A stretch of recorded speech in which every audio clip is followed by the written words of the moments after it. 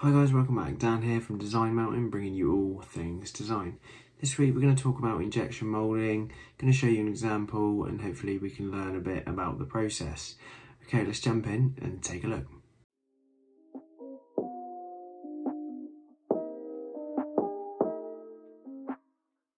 So on screen we've got a basic assembly that represents the core cavity setup in an injection moulded tool.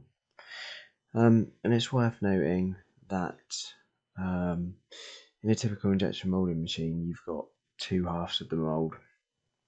So in this example here we're looking at you've got the A side, which is fixed to one side of a press, and you've got the B side, which is on the other side of the press, and it moves. And typically on the moving side of the press is where you would have the ejector pins that would help push the part off the mould when the moulding process is complete. And it's an important part of the moulding consideration. You can have the A and B sides switched on the mould, and it does impact the tool. So typically the A side is known as the cavity, and the B side of the mould is known as the core. So on screen now we're going to take a look. Just going to talk about it a little bit, and yeah, just try and see how it works. So let's take a look. So if we section the part here, you can see that we've basically got the cavity in red, the core is green here, and the actual component part is blue in the center, and the ejector pins are here in yellow. So if we pull the mold apart, so the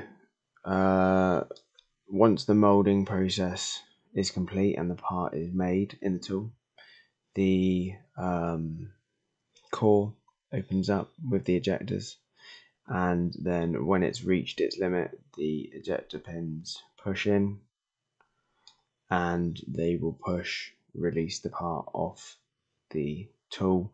The part will drop down, and then the process will repeat again. And you know, it's worth noting that one of the major goals in injection molding is sort of speed, cycle speed, and volume. So this is worth, you know, getting in your head that this happens at a fast rate. I'm just depicting it here in this example for clarity. So just to go over it again, then you've got the cavities here in red, and the core is here in green in this example. And so when the mold is closed up, you're left with a void. The molten plastic is injected in that creates the product.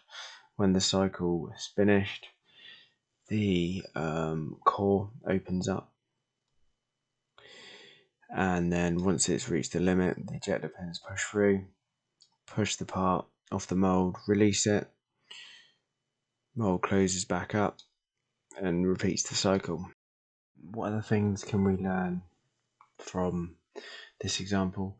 There's a couple of other terms that I want to talk about. So the parting line is basically the line or surface that would split the core cavity. So in this example, if we go to the side view, the parting line will be this surface here, or this edge of the part, and the parting line is normally where the draft transition would be. And that brings us on nicely to draft. This kind of emphasises the importance of draft in your parts. Draft is primarily used to aid the part releasing from the tool. It's over exaggerated in this part, but as you can see, when the ejectors engage, the draft aids the part removal from the tool. So pretty simple. Just wanted to break it down and talk about it this week. Hope you enjoyed the video. See you next week. Thanks.